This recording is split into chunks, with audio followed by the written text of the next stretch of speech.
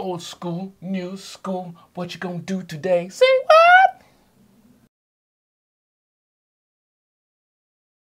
And then it happened. It took me by surprise. I knew that you felt it too. Forever till the end of time. The love is till the end of time. Time. I love you till the end of time. Time. I love you till the end of time. I'm not sure I love film till the end of time, but this week I've been out shooting. I was shooting film. Can you believe that? I was out shooting some film this week. You know, about a year ago, I showed you all this. My Zenit EM 1980s no frills SLR film camera. This was my first SLR that I got back in the 80s. And it shoots film. You clap the film in there, wind it on, set the ISO, do the light meter reading, and you look through the viewfinder, manual focus, no TV mode or AV mode on this, no aperture priority or shutter priority. Look through the viewfinder, you do your focus, set your aperture, which is, look at that, gorgeous. It's all stops. You know, we used to know these without looking.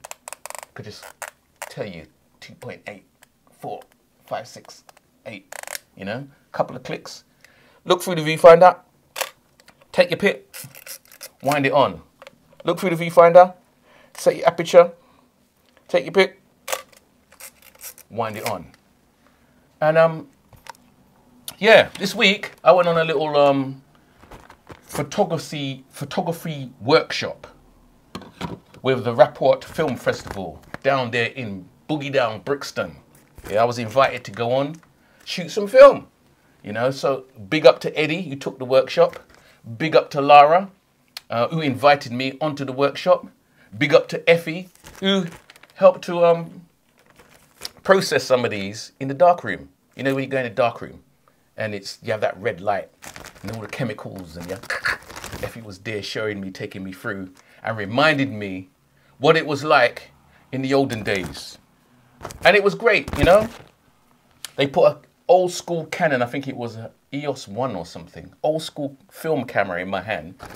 Go and shoot some street photography. That's what they told me. So, you know, me somewhat weary of doing this because I haven't done it for a long time. Long time, 20 plus years I haven't shot no film.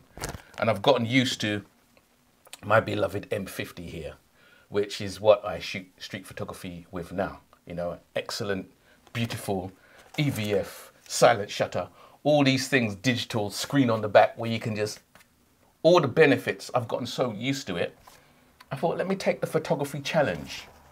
The photography challenge to go and shoot some street photography with a film camera. And this is the result. And if you look at this, these negs, yeah, it's a long time since I looked at any negs in one of these. You can see some, I've got some miss shots here, misfires, which is why these negs are blank. This is a color neg, which I had, it was just on my desk, so I put it in there. But I was shooting black and white, not this one. This is some old school, proper old school from back in the day, 20 years ago. And this is the results of my street photography in Brixton. I went around, you know, with my Canon EOS 1, I believe it was. I had quite a big lens on. I think it was a 55 to 200. So that limited the kind of shots that I could get, because with my M50, I've been shooting with this lovely 1018, which in full frame works out well. Where I normally have it, it's about 16 millimeters. So full frame equivalent 16 millimeters. That's the focal length that I'm getting used to and I like shooting at the moment. So anyway, I had this great, stonking great 55 to 200 on. So I had to work out the best way to make use of this lens. And it was interesting because even when I did take my first shot, I saw a nice frame. I saw a brother standing by a tree, and there was a man walking past with a walking stick, and I quickly, clack, I didn't even have time. Luckily it had autofocus on it. It weren't like the Zenit, which was completely manual focus, otherwise I would have been screwed. It did have autofocus, so that was a blessing. So I picked up the camera quickly, clack, and I clacked it. And the moment I clacked it, I looked on the back to see the image, and of course, there was no image. And that kind of like put me off balance a bit. But it was very interesting. It was very interesting. I took to the challenge. I walked the streets looking for shots, framed them up really quickly, clack, take the picture without too much thinking about it. It was almost like what this lomography, is it lomography? Lomography thing is, where you don't think too much. You're encouraged to not think too much. It's that old school kind of look to your images where you have these old vintage cameras. Can we call this vintage? Vintage? These old cameras, and you take the pictures, and because the quality isn't as brilliant and beautiful and not perfect, but more perfect than before, than these, because the image is not as perfect as this, the, what do you call it? The, not impurities, but the deficiencies of the camera, the deficiencies of the image become part of the image. You know, like in video where you have these, you put a filter on and you get this old grainy look and you got the lines and the crackles. That is basically what lomography is, because the lines and the crackles will become part of the image. So anyway, this is what I'm learning, and this is what I've come away from that project with. The images are not as brilliant, not as sharp and defined and perfect as the modern digital mirrorless M50, but there is a quality to that imperfection that makes it come together. It's almost like with those lovers of vinyl. When you put the needle on, you hear that crackle. It becomes part of it. It becomes part of what makes that a warm human experience. So I'm learning, you know, you're never too old to learn or relearn what you once knew and forgot. So anyway, I was walking around looking for shots, clacking them, taking them, clapping them off as I got. And normally when I do street photography with my M50, I can work a scene. If I get a scene and I see something, I can take one, I can take two, I can take three, I can take four, and quickly work the scene to get the best one. What I was finding I was doing with the film camera is just taking one and moving on, because I only had, how many did I have? I think I had 32. I had 32 shots, which surprisingly goes really quickly, 32, even when you're just clacking one. You're clacking and moving on. So because I knew the area, it was in Brixton as my area, so I knew certain shots would work. I knew I've got my spots where I go to take my shots. So what I found myself doing is going to shots that I've done previously with digital and seeing if I could recreate them. Not all of them could work because I had such a long lens, but it was fun. It was fun, you know. And